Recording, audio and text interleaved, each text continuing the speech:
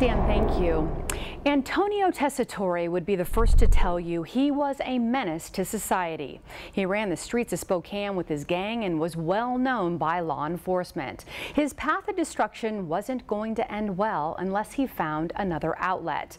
In tonight's Keeping Vigil, we put the spotlight on the Howard Street Boxing Club, a club that turns boys into men.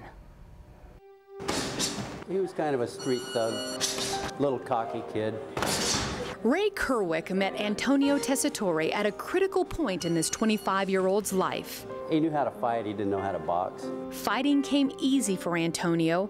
Fighting his demons was his biggest battle. I was running around, terrorizing the city, being a hoodlum, you know, doing drugs, drug dealing, you know, not giving a care in the world about who I was hurting, if I was hurting myself, you know. All life was about was partying and chasing the next high and the next dollar. Until Antonio OD'd. I overdosed and I passed away for a little bit. The hospital resuscitated me in the ambulance. That moment was a catalyst for change, and that's where Ray and the Howard Street Boxing Club step in. He's learned to respect other people.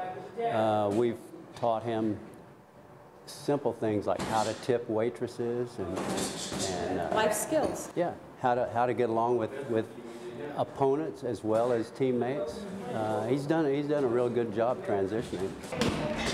Ray's coached well over 100 kids since 1990. Never once has he taken a dime for his time. In this sport, you really have to be a mentor and a surrogate parent, a counselor at times. Sometimes you have to treat these guys with kid gloves. Sometimes you're on them. I like helping these kids. I like, especially the ones that are disadvantaged.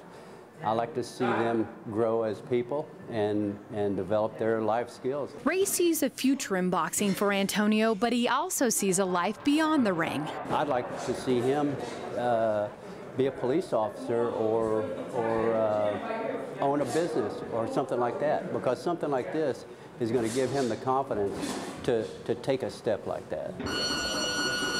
Antonio has nothing but respect for his coaches.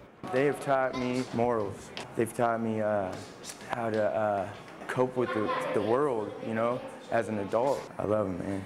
I love them to death, you know. I wouldn't be here without them. His drive is strong because he has 3 young girls that need him. I'm going up from here, you know, and I'm going to be a good role model to my daughters, and they're going to, you know, be proud to call me their dad. 4 years clean and sober and ranked #2 in Washington State Golden Gloves, Antonio's trophy case is filling up. At this point, nothing is going to stop this welterweight from making it to the top. Drugs try to stop me. The devil try to stop me. It's not happening. It's not going to happen. Only up, Antonio. We wish you nothing but the best. If you'd like a story you'd like to share with me on Keeping Vigil, you can message me on my Facebook page, Stephanie Vigil. We'll take a break and be right back.